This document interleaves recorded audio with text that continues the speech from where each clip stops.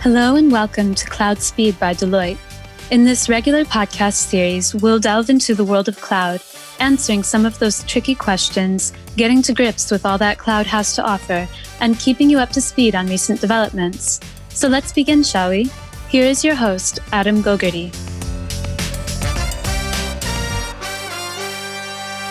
So good morning, good afternoon and good evening. I'm Adam Gogarty, a director in our cloud engineering practice here at Deloitte, and I'll be your host for this first episode of Cloud Speed.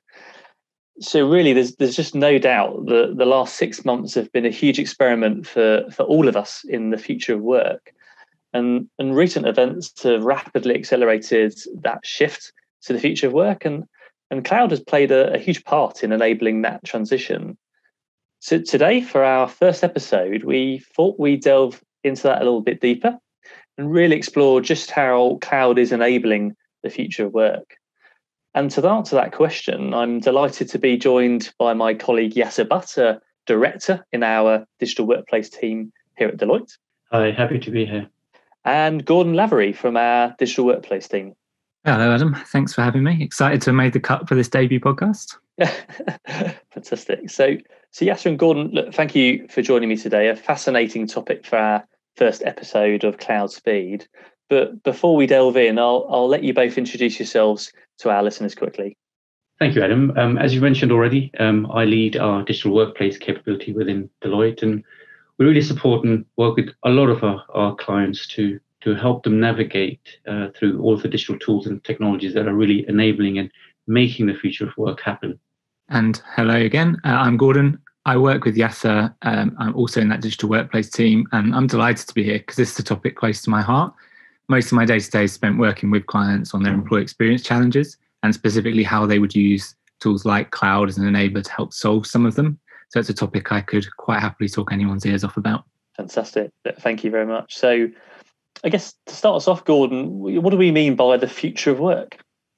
Big opening question. For the most part, when I talk about future work, what I'm really talking about is really just how work itself changes in relation to shifts in the tasks that people are doing, changes to the worker who might actually be completing those tasks, and changes to the workplace. And whilst traditionally we think of the workplace as a very physical thing, we really have seen the shift towards the digital. And when we're talking about future work, often we're talking in relation to specific external shocks. So, for example, COVID is the obvious current external shock, but others might include things like automation, the rise of space as a service, explosion of data that we now have access to, contingent work patterns. There's so many more. But when we actually talk about what the market come to us to support with, it's normally about how do organizations make deliberate, human-centered and data-driven decisions around what they actually want work to be in their organization, and then how we enable that, which is often where we then talk about cloud. And it's a fascinating space. So I guess, Yasser, how is cloud actually enabling this shift to the future of work then? Well, I think it's enabling this shift in a number of different ways. For example, pretty much all of the capabilities that are really enabling the future of work are, of course, driven from cloud-based digital tools. And it's really the power of cloud that's allowing organizations to deliver these at an absolutely unprecedented pace. I mean, by some estimates, we're probably already about 5 years further along in the future of work than we expect it to be today. And of course, cloud systems, by their very nature of being much more connected and be able to process vast amounts of data and putting that in the fingertips of employees means that they're really shaping the actual work that those employees are doing and allowing them to focus on much more value-based work. I mean, I've certainly felt a change, right, over the last 6 to 8 months. I think it's fair to say we've seen an increase in the use of cloud in that period. I guess, how did you see organisations, really using cloud to respond to the pandemic? Yeah, I mean, beyond, I guess, the usual headlines that we've seen in the explosion in collaboration or cloud-based collaboration tools across all sectors and industries, we've seen organizations put entire contact centers into cloud, which traditionally, of course, have always been very much fixed place, location-based working for contact center workers. And it's only through the cloud they've been able to really do this and do this at the required pace that was necessary to meet the pandemic. I mean, and as we're as we're seeing clients, I suppose, get over that respond phase, Gordon, I guess, what are you seeing organisations planning to do as they go, through the recovery phase and beyond? I think it's a really interesting question. I've a couple of times thought about if I was a change management person who'd spent the last 2 years fruitlessly banging my head against the wall trying to get some of these products adopted in my organisation. I don't know whether I'd have laughed or cried about the last 6 months.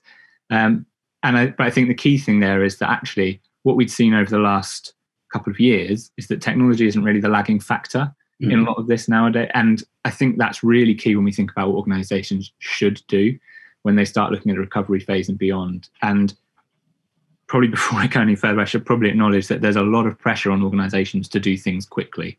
Uncertainty is generally not good for business. But in a perfect world, I think that a lot more companies would still be surveying the landscape and trying to look at the data that is being generated in the ways that people are currently working, and really trying to be really purposeful and deliberate in what they do next. But there are a few things that do jump out to me. One of which would be, Yasser talked about the fact that we're seeing lots of usage of collaboration and productivity platforms, but turning that usage into true adoption and getting the most out for the licensing and things that organizations have purchased. I think there's definitely something there. The future of the workplace, physical and digital, I think that's a really huge topic that organizations are going to have to grapple with. Are they going to maintain a physical first or physical as the primary way to organize work landscape as we move forward? Or are they going to start to shift to a more hybrid or possibly digital first model? And lastly, I think there's a really big thing about the customer, whether that's external facing or employees, so internal facing, if the physical doesn't return to what we had previously seen. And a lot of organizations need to think about what that does to their customer experience and their employee experience and how they continue to deliver on those. Yeah, I mean, it does mean certainly, of course, that this reduction in reliance on this physical space is making the digital workplace actually now take center stage for quite a few organizations as really the place where work gets done. And obviously, I guess the workplace depends on the industry you're in. So I guess, Gordon, how do you see different industries using cloud as they embrace the future of work? Are there any particular trends or patterns that we've seen? Yeah, I think what's interesting when we talk about industries is that actually what we tend to see is that the contextual differences really come to the fore here. So when we talk about things like a financial services industry where people tend to be very connected to the physical workspace, they would tend to be at their desks, or their digital workplace offerings might be based around things like virtualized desktops. They've had to shift very quickly as a result of things like the shocks from COVID-19. And therefore they respond in a very different way to, if we took ourselves as an example, a kind of professional services based industry where lots of us had the tools to work remotely already. We were used to working across different locations and in different working patterns. The one thing I do think is quite interesting, though, around when we talked about trends, is that I think employee experience as a driver has been a big trend. And it tends to mean that lots of these conversations, though they inevitably reach cloud as the enabler, don't start with cloud as often as they might previously have done. People aren't necessarily always coming to us with an infrastructure challenge. They might be coming to us with we're struggling with talent retention, or we're struggling to attract the type of worker we want to reach. And we work with them to design an employee experience enabled by cloud and cloud capabilities. Brilliant. And I guess one trend I hear a lot about is, bots and artificial intelligence on the cloud. So, Yasser, what's really going on with these right now? And I guess how are they changing how we work? Well, cloud-based bots are very common now in support. The other day, I think a bot helped me choose a very nice dishwasher in a matter of minutes, which would have taken probably hours for me to research. So although that's quite common at the moment in the support function, but we do expect them to be a lot more prevalent throughout the workplace over the coming years, and really allowing us to focus on some value-generating work while the bots are there to assist us to do some more of the admin work. Again, it's another area where I think it's really interesting that the technology is probably not, again, the lagging factor. In reality, the reason we probably don't all have bots doing our holiday bookings for us back in our SAP systems or whichever other vendor we might choose to use is probably because of policy or knowledge or the way the workflow is set up within our organization. So there's almost some non-technical but process debt that organizations would have to work through to try and enable some of these things. And we know particularly, automation is coming, and people are making their predictions about which industries are prone or not prone to automation. Those are predictions that don't always tend to have great accuracy when you look over the longer term.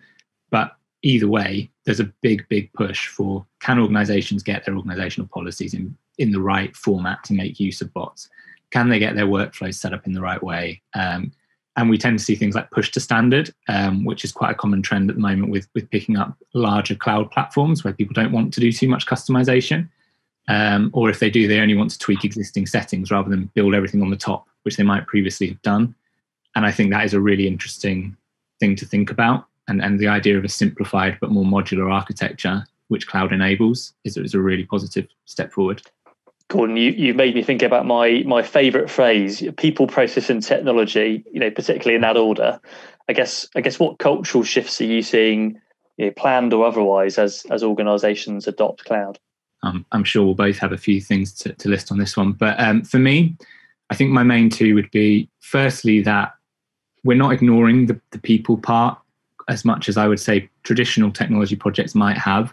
So we saw the shift from individual product user experience through to kind of service experience. And now I think we're starting to look at more holistic user experience and employee experience, which means it's not just an afterthought or a buzzword. It's actually what's driving some of these decisions for some of our more forward-thinking experienced clients. And related to that, I think we are also seeing a big shift to almost everything being seen as a service, which again, I think cloud has been a big accelerator of, but it's not limited to cloud. So things like real estate as a service, we've seen the explosion of things like WeWork and similar client-based real estate organizations. And I think we'll just continue to see more and more things being offered as a service. Yes, and of course, technology is no longer being seen as an excuse not to be able to do something. Cloud providers have invested very heavily over the last few years in regional services. So some of the more sort of traditional excuses for not being able to do something via technology or via cloud technologies due to possibly security or compliance or regulatory requirements is really quite difficult now to hold ground, given most regions now serve full cloud services, including UK, Europe, Asia, and of course the US. And of course, yes, we live in an agile world, don't we? So, is there actually an end to this transformation to the future of work, or will we never truly be done? I don't think we'll ever be done. We cannot be done, because human nature is to always strive for more, always look for that change to better ourselves. And as long as that drive is there, I think the work will change, meaning the future will continue. It's a very philosophical question, I think. I wonder which part you or anyone listening thinks is more likely to disappear, the work part or the advances. Fantastic discussion. Thank you so much for your time, Gordon and Yasser, and for joining me today. Really fascinating, to see how cloud has been enabling, this shift to the future of work. Thank you, Adam. Thank you for having me. It's been really great and quite fascinating to go through this discussion today. Yeah, agreed. I think it's a really exciting area, and I'm looking forward to seeing what you've got in store next, Adam, on the next instalment. Brilliant. But before we close, today's podcast, I'd first like to hand over to our resident Cloud Contact Centre expert, Elliot Chappell, who's going to provide us with a quick update on recent developments within the Cloud Contact Centre space.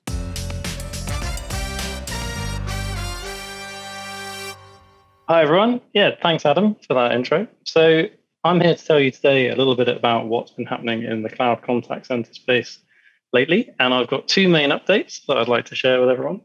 One directly from Amazon Web Services, and the other is about the tie-up between Salesforce and Amazon Web Services. So the first one, just the Amazon Web Services, is around the introduction of Contact Lens. So Contact Lens is essentially a free canned set of machine learning capabilities from Amazon that are directly integrated into their cloud-based telephony solution, Amazon Connect. It gives you the ability to do full text searches, sentiment analysis, so you can understand how people are feeling, how your customers are being engaged during your conversations. But it also gives you access to brand new powerful data that you as an organization can use to really get under the hood of how your customer relationships are working and what they're calling in for. Why are they contacting you? In addition to those great benefits, it also gives you a few good compliance additions as well. So it enables you to actually automatically redact sensitive data. So you're able to detect things like PAN numbers, so credit card numbers, the dates of birth, GDPR compliant items, anything that could be sort of tied back to an individual can be automatically redacted out of any transcripts.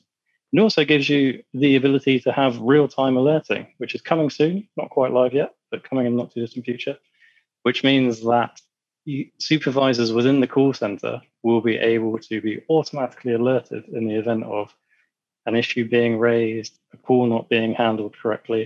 And it just means that the overall experience is going to be a lot more personalized, a lot more beneficial, and is sort of driving everyone towards sort of quick, satisfying outcomes instead of having to spend longer and longer on the calls. In addition to that, there's also been the release of neural voices, which mean that these bots that we're talking to more and more have actually started to become more conversational. So nowadays, if you log in, you can hear sort of Colonel Sanders talk to you from KFC. You can hear an Australian talk to you about National Australian Bank. And these are much more sort of coherent, inclusive, and natural sounding actual voices that are bot generated and run. The second key update I just want to go through is around the tie-up between Amazon Web Services and Salesforce in order to deliver Service Cloud Voice. So Service Cloud Voice is effectively the really in-depth integration between AWS's Amazon Connect and Salesforce's Service Cloud. So what this means is that you can now do a full omni-channel capability from Salesforce. You can do voice, chat, email, etc., all from within the Salesforce dashboard using Amazon services behind the scenes. This gives you access to additional capabilities, customizations. You can pull data from your Salesforce and make the whole journey and customer interaction more personal, more preemptive. You can train it to identify what the person's calling about, as well as just better outcomes. And you don't lose any of the other features that we talked about with contact lens information being ported across into Salesforce as well. So those two updates are all for this episode, and I'll hand back over to Adam.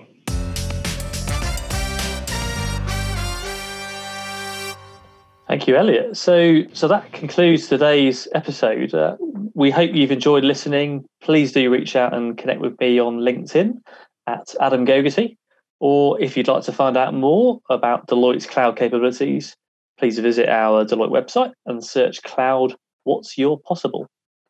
In the meantime, though, I'm Adam Gogarty, and you've been listening to Cloud Speed by Deloitte. Thanks for tuning in.